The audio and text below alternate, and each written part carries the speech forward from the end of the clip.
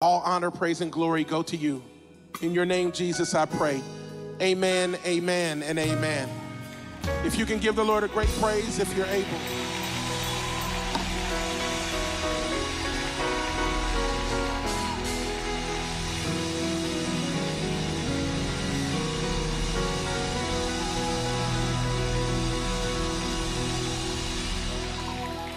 You may be seated.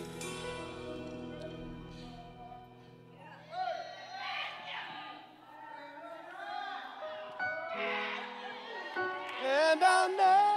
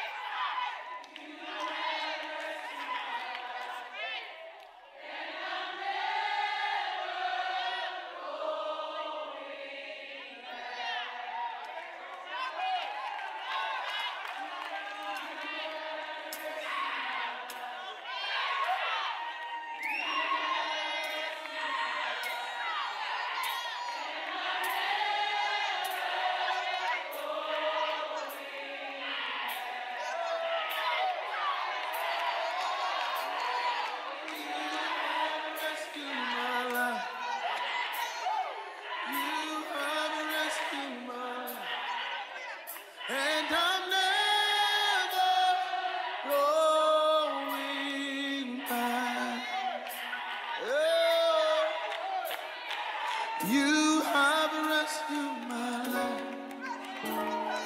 You have rescued my life.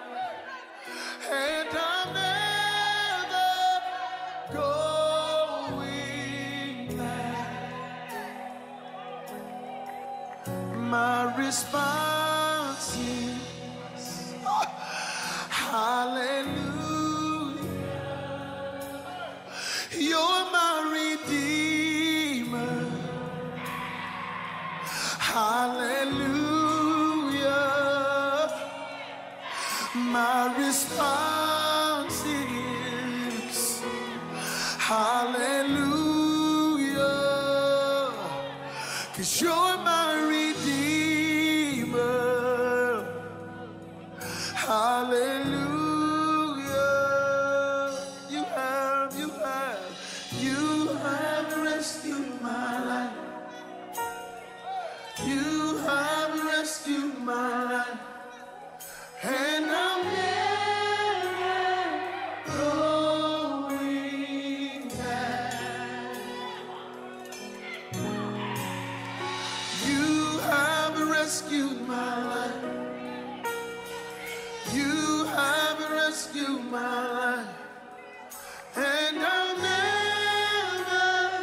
going back. The Bible says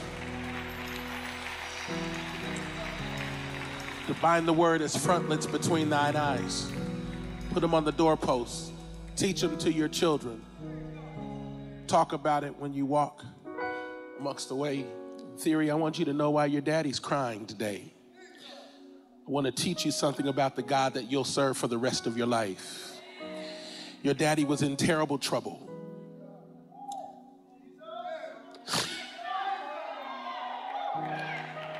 Your daddy was in terrible trouble.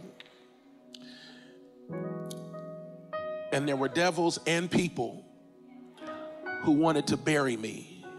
They didn't want your daddy to live. They didn't want the ministry to live. And it looked like they were winning.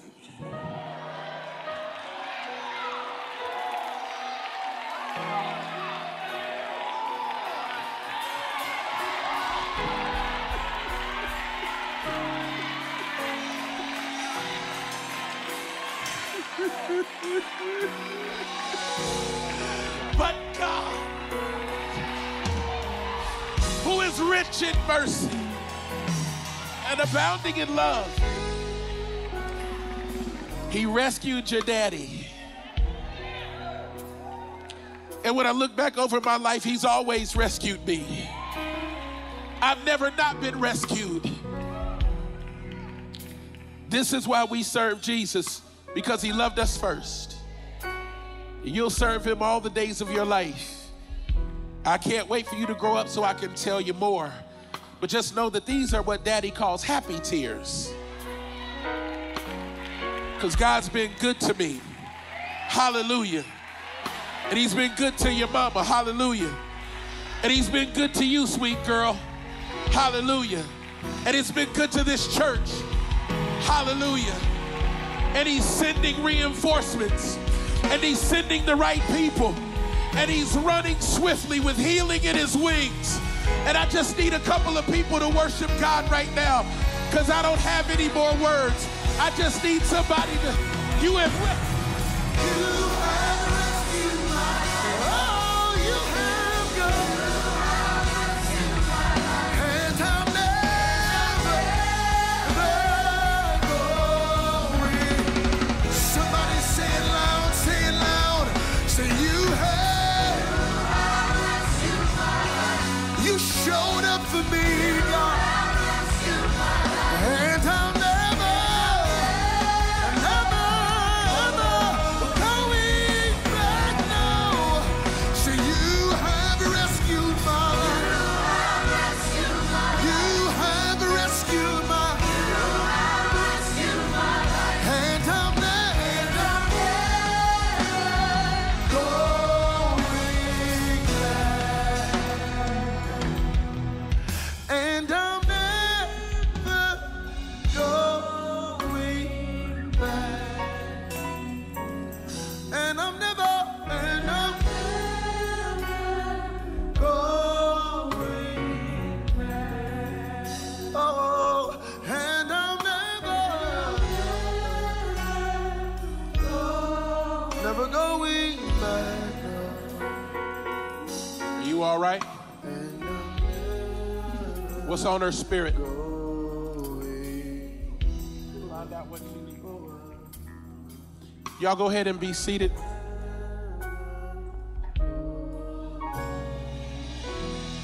Even while you're sitting, just give the Lord just an applause, just an applause.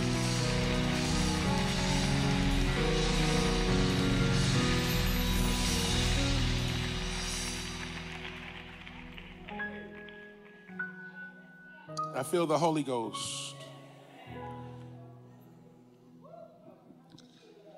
And I'm never going. Does anybody else feel the Holy Spirit here today?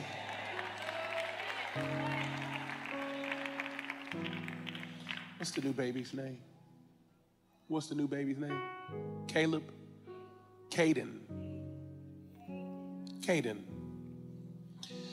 Well, Father, I thank you for your presence here, and I pray from the youngest baby, Caden, to our most seasoned saint, that you would do a right now miracle in each of our lives that marks this as a Sunday, the Lord's Day, unlike any Sabbath that we've had. We know that the Sabbath is the last day of the week, which would be sundown Friday to sundown Saturday, but I'm declaring that this is the Lord's Day, the day that Jesus rose up.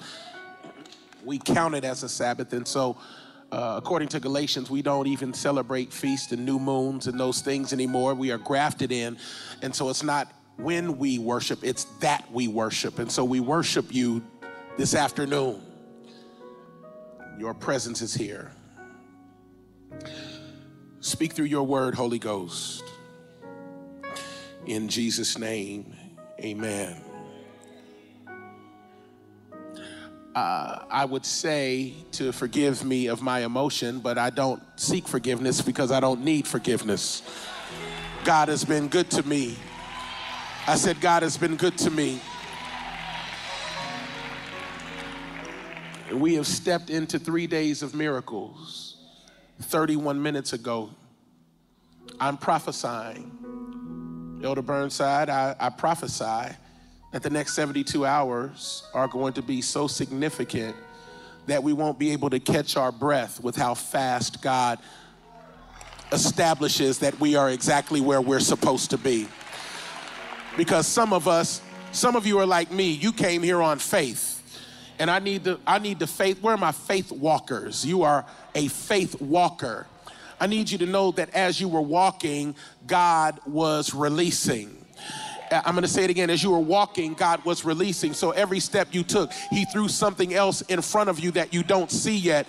But he wasn't throwing it until you moved, because he needed you to move first before he started distributing certain things. But God is about to allow you to see what he put in the path as you said yes to God. And you didn't say yes out of your flesh. You said yes out of your spirit. John chapter 15.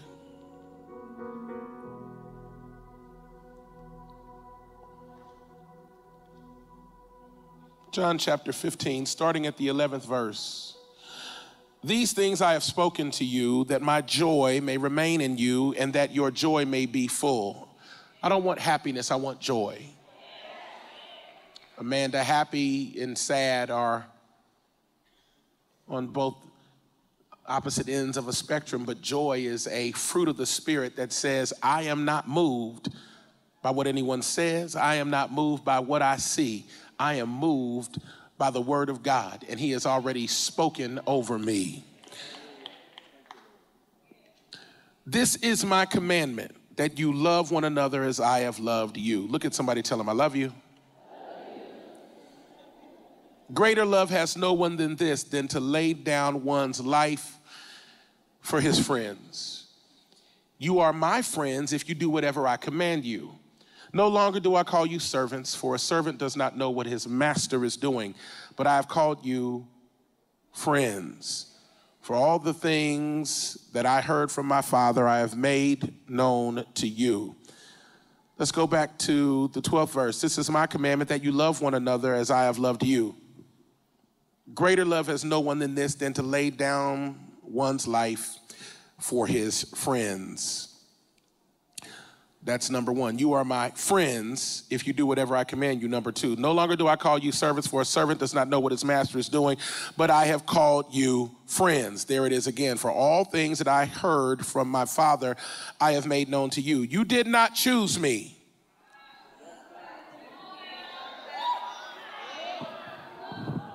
I chose you. There are people that don't like you because they think you have too much. You always seem to win. You don't look like you go through anything. They don't know what you go through because you don't look like what you've been through.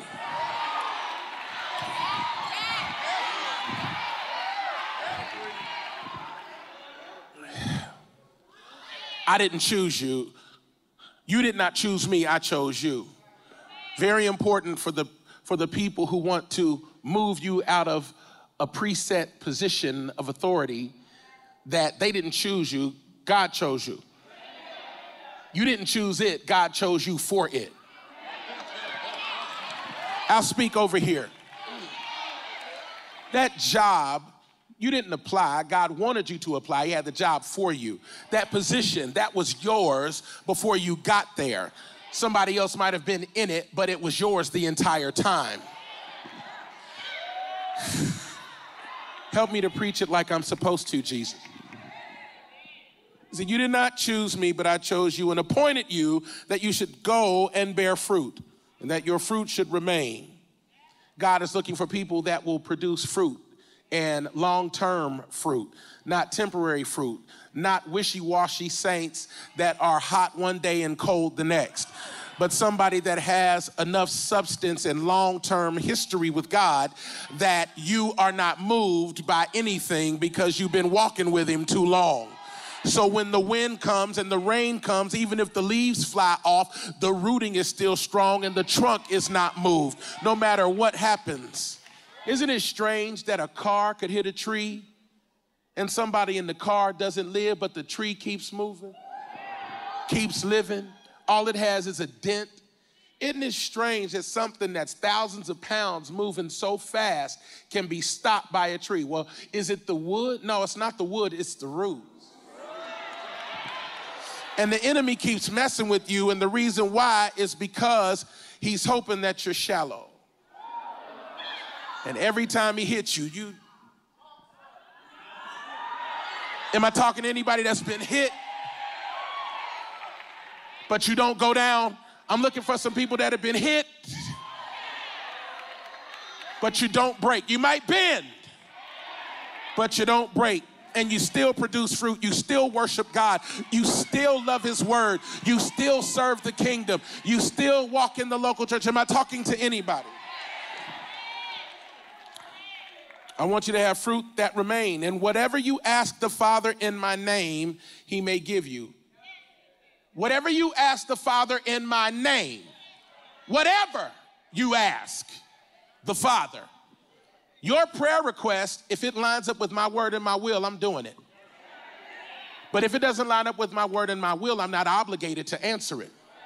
I'm not answering selfish prayers. I'm not answering carnal prayers. I'm not answering immature prayers. I'm not answering prayers to kill people. Kill them, Lord. They hurt my feelings. I bind that devil. I don't pray that kind of stuff. That's not God's will. That's not the character of Jesus. That's witchcraft. You can't pray outside of his will and expect him to bless it. Lord, bless me. That's my husband. He's not your husband if he's somebody else's husband.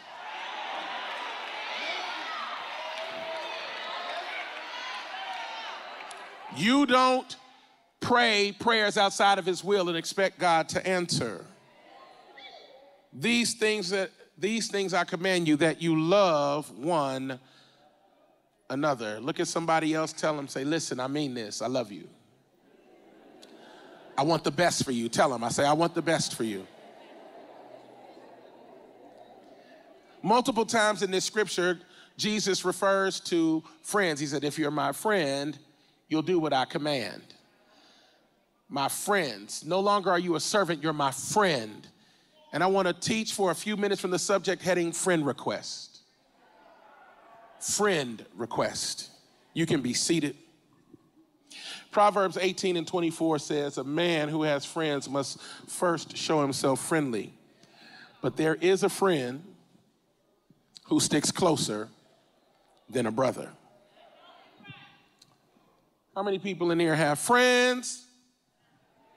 How many of us have them? Friends. Ones you can depend on. Friends, before we go any further, let's be.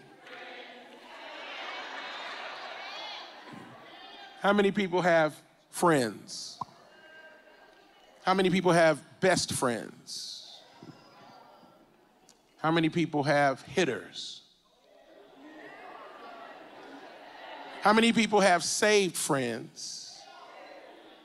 Sometimes your saved friends get on your nerves because they give you scripture when you don't want it. How many of us have street friends? Tell the truth.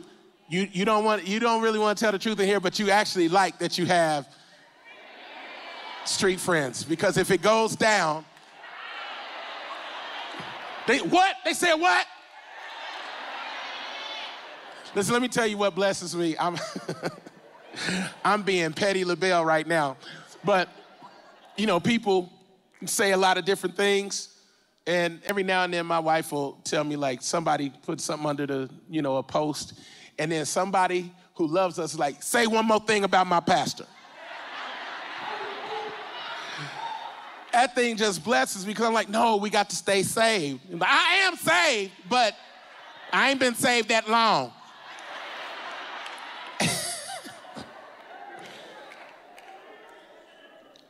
I want to talk about this idea of friends because everybody is not your friend. I learned that the hard way. 2019, according to the Hebrew, was the year of sight. God wanted to show you some things. And what I learned in 2019 is that everybody who's smiling is not my friend. Everybody who's in my proximity is not for me. That I actually have people who are able to talk to me but genuinely don't like me. And that's strange because I can't do that. I wear my heart on my sleeve. And God had to show me that you have to be wise as a serpent and harmless as a dove. I'm going somewhere. Jesus did not take friendship lightly. I don't take friendship lightly. The first day of my 9th grade year going to Withrow High School, I had to catch the 51 bus on the corner of Dana Avenue and Victory Parkway. And then I caught the 11 bus, and it would take me to school. And on the first day of school, there was a guy on the bus with me, and he had a briefcase and glasses and a suit. And he looked like a grown man, but he was only 15 like me. And we ended up introducing ourselves on our way to school, walking up Madison Road in Cincinnati towards our new high school. His name was Justin Taylor. Justin ended up becoming my best friend. He wasn't just my buddy, he was my friend. We went on double dates together. We'd be in the park with the radio blasting, slow jamming. This is before you, boo. I was a teenager. Don't even worry about it. Let's chill. Hey, let's settle down. Settle down. I'm still getting an allowance. Talking about let's settle down. From the first time. Don't act like you that saved. You know the song. She was like, you have rescued my life from the first time.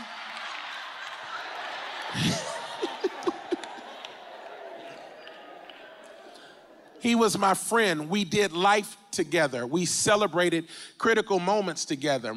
He called my mama Mom. I called his mom Mom. We would spend the night over each other's houses. We did everything together. We go to the mall together. We get blue jean shirts, the white jeans. We get some K-Swiss. We'd even have a tie. We would rock them joints to the Friday night dance after the football game, and we would practice our dance at the house before we got to the dance. Anybody practice your dance?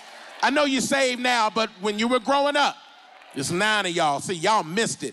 Larry, too. Larry McGugan. This is also one of my best friends. Known him since 9th grade. When I would go to his house, he lived in the suburbs. To me, I thought he was rich because, you know, he had a fresh pair of Air Jordans. I didn't know any different, but we grew up together. We watched, you know, Yo MTV Raps. We would watch, you know, because they had cable. Mama didn't have cable. Still don't got cable. That's why when I go to the house, I stay at a hotel. I need ESPN. She watching Snow White and Pocahontas on VHS. Am I lying? You really got to watch Pocahontas. It is amazing. I'm like, Mama, you are 77 years old. You don't have nothing else to watch? But when you build friendship as a teenager and you build friendship that lasts and spans over years, you got some credit with me. Anybody got friends that have credit, even if you don't talk to them every day? Sometimes you don't talk to them for months, but they are your friends. My other homeboy, Jerry Hunter, I've known him since probably I was 8, 9 years old. And his dad would come pick us up in his, was it a Trans Am? It was a Trans Am. And I would sit in the back. This is when I was much smaller. I would sit in the back of a 2-seat Trans Am, and his dad would take us to see Empire Strikes Back every Friday. They would drop us off, and we would eat popcorn and watch Star Wars. Now, some of y'all don't watch Star Wars, whatever to y'all. But when we were growing up, Star Wars was the thing. And so when I have friends and you are my friend, I roll with you, ride or die. It's different now. Allegiance can be purchased, but there's no price on loyalty. What I've learned is that the definition of friendship has changed over the years. Because the cats that were friends with me before I became all this are the ones I trust the most. Because they loved me when I had nothing to offer but my comedy, but my skills, and my mama's chicken. And those are the people that I want to bless in this season, whether it's Larry McGugan or Jerry Hunter or Justin Taylor. Justin was my main man, 100 grand, 24 years old. Cancer took him. The reason why I bring that up is not to sober the mood, but it is to help you and I to understand that when you have real friends, cherish them. And in this scripture, we find Jesus having a very vulnerable moment. And he says to the men that he's been walking with for 3 years, you are no longer my servants. I'm not talking to you as a disciple. I'm talking to you as my friend. Because a friend doesn't know what his master is doing. But I've told you everything that God has told me. That brings us into another level of relationship. I say this because in 2020, what the Lord has impressed upon me this morning is that many of the things that are attached to your life are going to be connected to who you're walking with in your life. Which means you need to take a very real assessment of every relationship. There can be no undefined relationships in your life in 2020. Nobody shouts. Sometimes we want things more than we want the discipline to embrace it when it comes. Some of the things that God wants to give you, he's not giving you because there are people in your life that would mess it up if it showed up.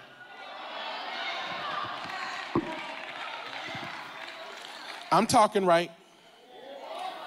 2020, God told me, he said, tell Relentless Church that it's about management and proper placement of people, and it will be invaluable in this season of your life. Everybody needs to have a place. Let me say this again. You can't have accidental relationships. Everyone needs to have a purpose. You need to be careful of who has your ear, who has your heart, and who has your time. Because I heard Bishop Jake say this, and it really blew me away. He said, I'd rather you waste my money than my time. Because I can go get more money, but I can't get more time. If you're not invested in me, get away from me. If you don't really mean me any good, get away. And if you won't get away, I'm gonna make you go away, because I'm taking responsibility for the people in my life, the relationships in my life. And at this stage of my life as a pastor, I need to cultivate relationships that are pushing me into the fulfillment of my destiny. I'm not the 30-year-old itinerant evangelist. I'm a 46-and-a-half-year-old grown man. I'm the pastor of a church that's expanding around the globe, and I need the right people who understand who I am, value my anointing, value my leadership, and will help me to build what God wants me to build. And I don't have time for games, and if you don't like me, that's fine. But you will not like me from a distance. You won't be eating my food and not liking me.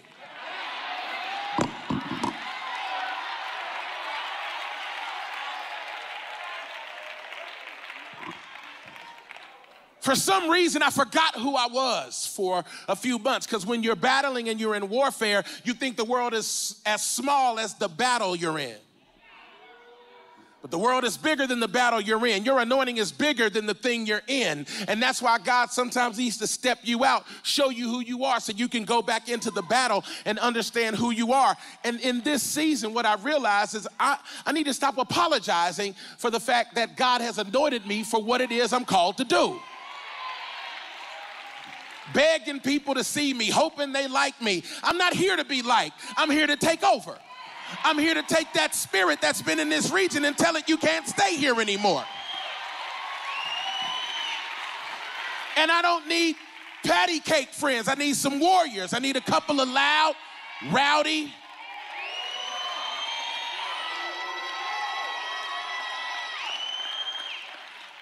even Jesus was strategic in the people that he chose, knowing that they would become friends. He knew Peter was impetuous.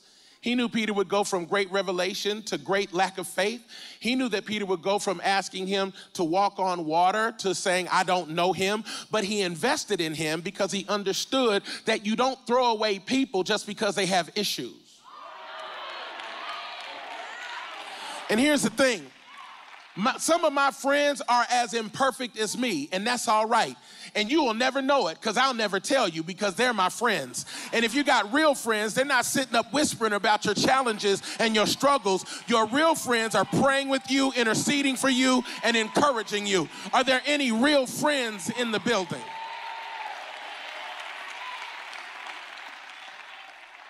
When you're dealing with friendship, you want to deal with 3 areas. If you're really my friend, if you're really gonna have godly friends in this season, the right people, the right business partners, the right alliances, the right allegiances, then there are 3 things you need to check. Number 1 is proximity. Number 2 is parameters. Number 3 is purpose. Some of y'all just looking at me, and that's one of the challenges of being a pastor in this season. I don't want to be known as a great orator. I need to go from evangelist to pastor, and pastor says, I want to make sure that you have systems and structure in place so that you can actually be better, not just hear better. The scripture says, don't be fooled. It's not the ones who hear it, it's the ones who do it. Everybody say proximity, parameters, purpose. See, proximity is how close are you and why. Everybody doesn't need to be close in this season. You need to be able to tell the difference between your true friends, an acquaintance, a business relationship, and somebody that's casual that you can speak to and say hi.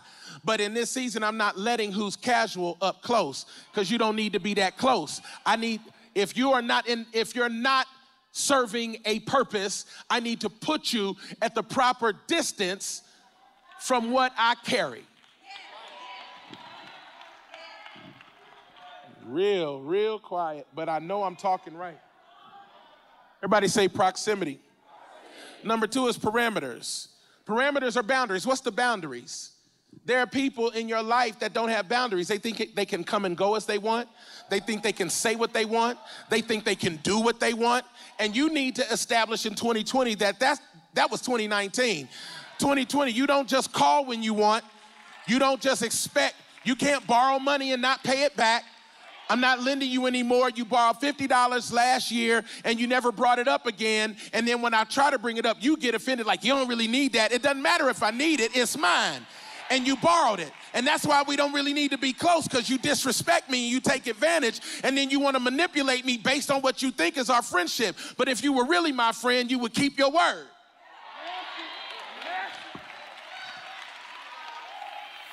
It was never about the money, it was about your word.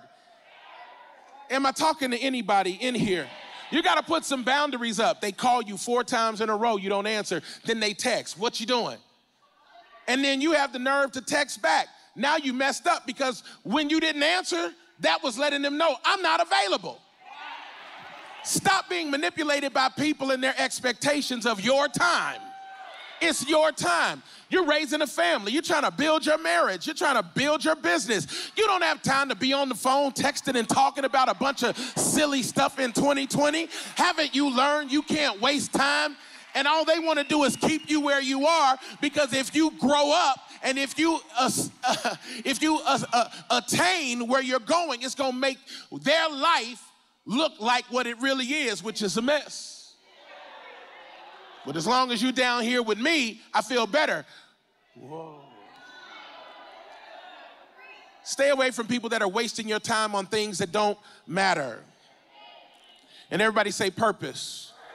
Why are you here? And are we fulfilling the intention of the interaction? Why are you here? I want to know proximity, parameters, and purpose. Every relationship in 2020 needs to have proximity, parameters, and purpose. Jesus understood the value of friendship, real covenant friendship. And he said, you're my friends now. How long had he been walking with them? 3 years. You've given friendship, the word friendship, to somebody you met 2 months ago. You don't know their intent. You don't know their character. They will sell you out the first time you offend them. They were never your friend. But masquerading and speaking to a place of deficiency, you let them too close. May the Lord strengthen you in your inner man and your inner woman so that nobody gets close because of a deficit in your life.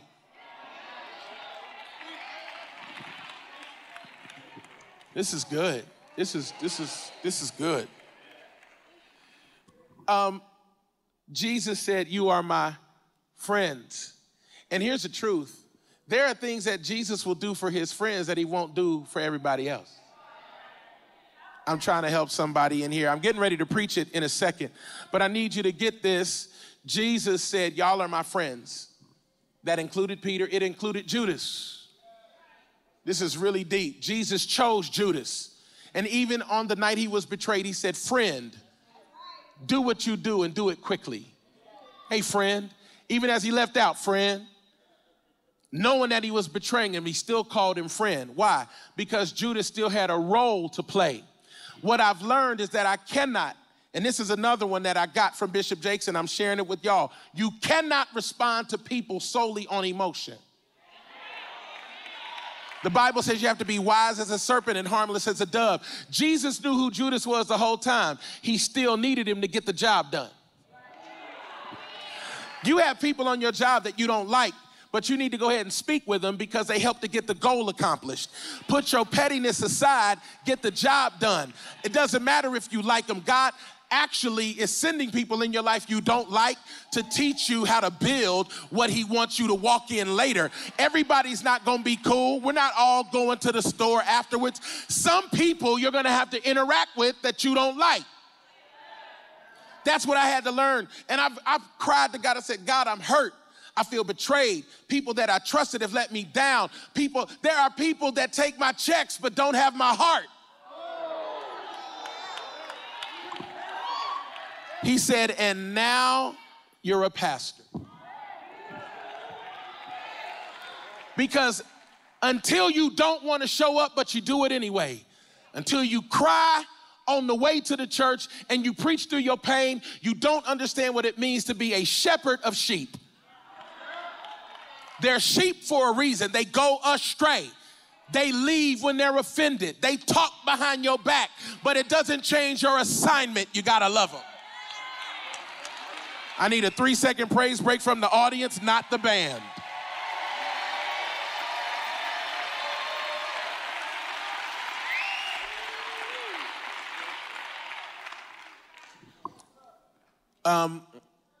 Jesus had disciples, and then he had friends. Ask somebody, are we friends? Ask them, are we friends?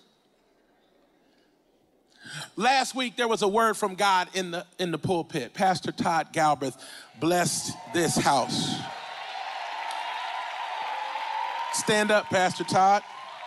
Stand up, sir, so we can honor you, sir. How many people were blessed by the word of God? It's not what it looks like. It's not what it looks like. And then had the nerve to say, Jesus can love you and still make you wait. You better preach. I'll throw this towel. I say I won't. I'll throw this wet towel at your anointed forehead. I want to show you something about Jesus. I'd like to piggyback, if I can, Pastor Todd, off of this story about Lazarus, because when Jesus was in Bethany, they show up and they say, Jesus, the one whom you love is sick. What they said is, your friend is sick. He stayed where he was 2 more days. Lazarus is down in the cut. Actually, Lazarus was in Bethany, right? I don't know, you the one preached it. But you said something very profound. You said Lazarus died in hope. He died hoping Jesus would come. What's significant to me, and I'm getting ready to preach it and we can go home and watch the football game, go Seahawks, but when Lazarus died, that was not one of Jesus' disciples that died. It was not a favor for a centurion. It was not a woman with an issue of blood. It wasn't blind Bartimaeus. It wasn't a dead girl. It wasn't the widow's son. This was his. And there are things you do for your friends that you don't do for other people. Okay, so then preach it, John. I'm trying.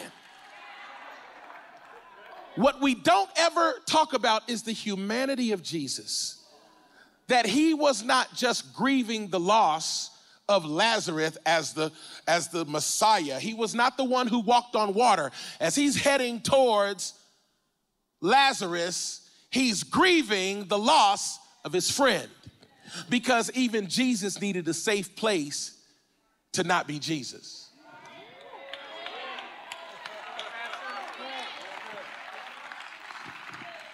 What do I mean by that? I'm offended. Well, here's the thing. Do you think it would be tiring for people to just keep coming up to you every single second of the day, asking for a miracle, asking for a healing, asking for deliverance, casting out demons, and nobody checks on you? Nobody asks you how you doing? And you got 12 disciples, and the Bible makes it clear they didn't know who he was. They were clueless. Just, oh man, that was crazy. I ain't never seen that like that. Oh, man. What's your name? There were moments that the Bible records Jesus was frustrated. He was like, how long do I have to hang with these people? Do you know how hard it is to embrace the reality that you're gonna have to die for people that don't even like you, actively plotting against you? And the people that the Father told you to choose as disciples don't even know who you are. But Lazarus was his friend. And when he hung out with Lazarus, he was just Jesus from Nazareth. Yo, man, it's crazy out here. Yeah, don't even worry about it. Just eat some food. Let's just talk, man. He was fully God and fully man. It was the man that was losing his friend. But here's the point that I want you to grab, and I want you to get this, that Jesus didn't just declare that Lazarus was going to get up. He was believing that Lazarus was going to get up. What do I mean? He needed to operate in faith for his friend. This was probably one of the few times, if not the first time, that Lazarus said, I'm in trouble. I've never pulled on Jesus in this regard. We've been friends. I never asked him for anything, but I'm in trouble now. Somebody tell Jesus, I'm in trouble.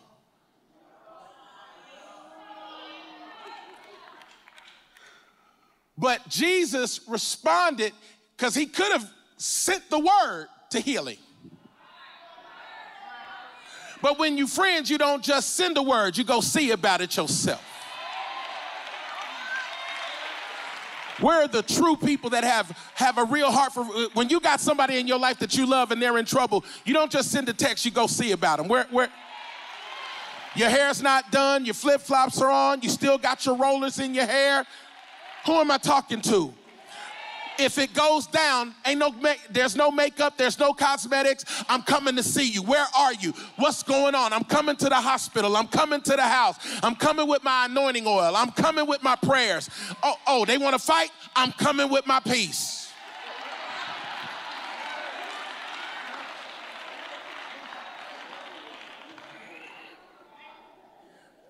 What's profound is that Jesus was believing that the Father could get Lazarus up, even while he was grappling with the reality that he was gonna have to die, and he had to believe that the Father could get him up.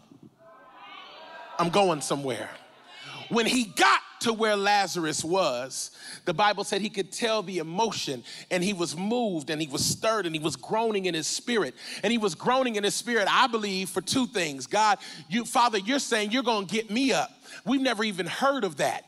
This man's been dead 4 days, and you're telling me that you're gonna get him up?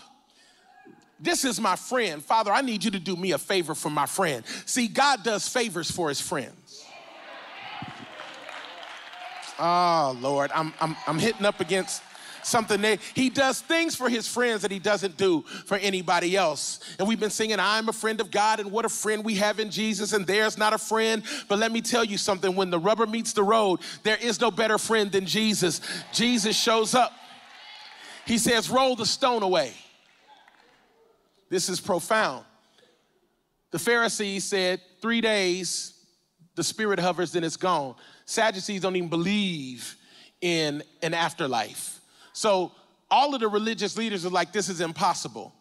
Jesus says, roll the stone away. What's funny is when Mary Magdalene went to the tomb, the stone had been rolled away. Where are you going?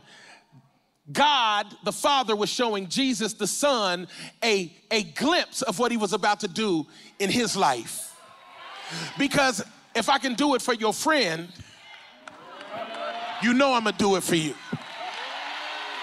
I got one here, one there, one there, one there. I need you to start stirring up because the sermon is coming to a close. But God says, I need you to believe and celebrate what I'm going to do in your friend's life, because if you can celebrate what I'm doing in their life, I'm going to do it in your life, and I'm going to do it sooner. Because what I did in 4 days for Lazarus, I'm going to do in 3 for you, Jesus. I need somebody to get excited, because if you have been a friend, if you have fought for other people, God's about to fight for you. I don't know why you're sitting. The sermon is almost over. I need you to stir it up back there, if y'all back there. I just need a little something. Yeah, there we go. There is in this room, you're standing. The sermon is coming to a close. Lazarus had a friend request. And Jesus honored the request. And he said, Lazarus, come forth. He walks out of the grave, still bound in his grave clothes. Some people were at a distance. What did his friends do? They came and took the grave clothes off. Jesus said, loose him and let him go. I need you to loose a praise in here and let it go, because what God does for my friends, he will do for me. What God does for my friends, he will do for me. Now, the Pharisees and the Sadducees did not like Jesus. They actually hated him, and they hated him even more after Lazarus got up. Because if you're a Pharisee and you've been running around talking about you have power, I'm going to ask you, how come you ain't never raised nobody from? You got that big old robe on, but you don't have any power. And that's what God is doing now. He's exposing the difference between people who talk it and the people who actually have the anointing. Yes, he is. Across the body of Christ, that's absolutely what he's doing. It's crazy. Lazarus got up and there were people who were mad. Who would be mad that a man got up who was dead? You need to identify the people that are mad that you got up.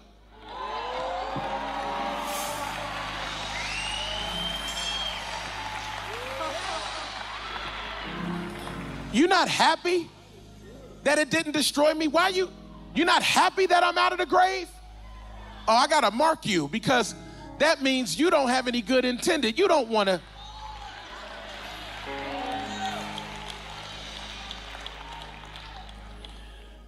They also didn't like him because of who Jesus was friends with. The Pharisees, he's a friend of tax collectors. He's a friend of sinners, wine bibbers. He has dinner with, there was a prostitute at the last dinner. She was tricking. I wonder why he hangs with them. He doesn't hang with us. Well, they real.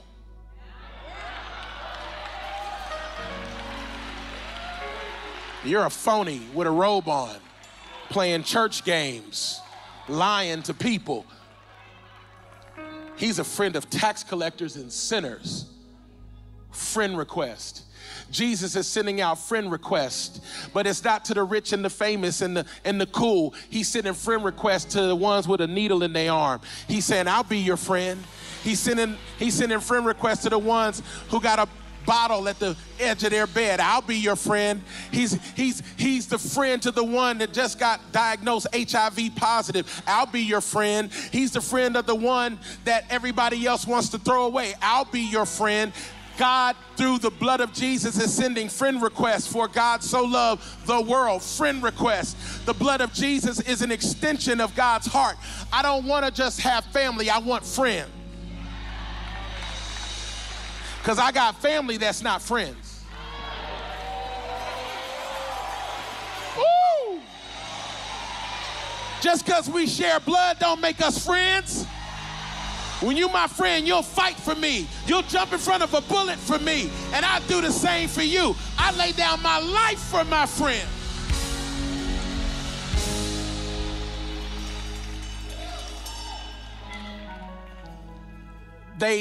They said Jesus must be guilty by association because he hangs with the unclean.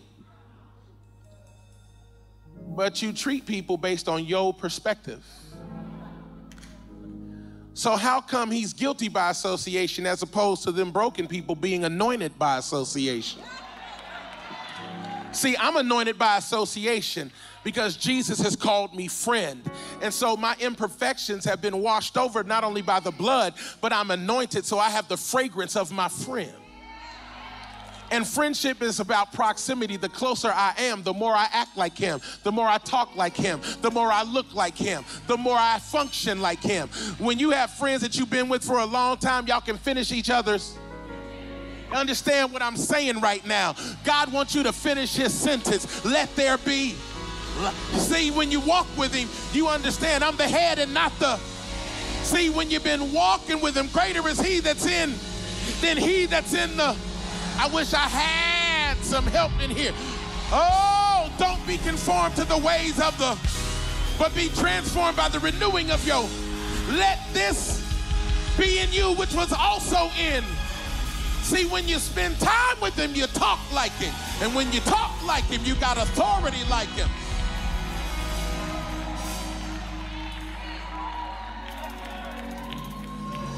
And there are places that the name of Jesus can get me that my name can't get me. There are some places that I'm not allowed to get in, but if I'm with the right person, who are you? Oh, no, that's cool. He's with me. You missed it. I just need you to know that there's some stuff that demons have been holding on to thinking you don't have authority. I need you to walk up to the door, and when they say stop, Jesus is going to show up and move out the way. Devil, he's with me. We're going to go ahead and take this territory. I need somebody to get this in your spirit. I dare you to say, I'm with him. That's my friend. I'm on the list. I'm blessed. I'm prosperous. This is my year. I walk in authority. I walk in divine health. I walk in favor. I walk in power. I'm with him. That's my friend. I'm on the list. I need you to give God a shout if you know it's true.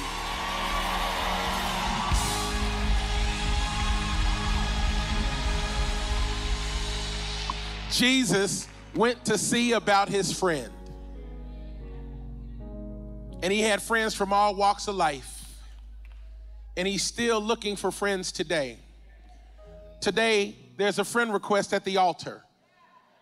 I don't care who you are, what you've done, who you've done it with. I don't care how much weed you've smoked, how much you've drank, how many needles I don't care how many people you slept with, who you slept with, and how. I need you to know that Jesus wants to change your heart.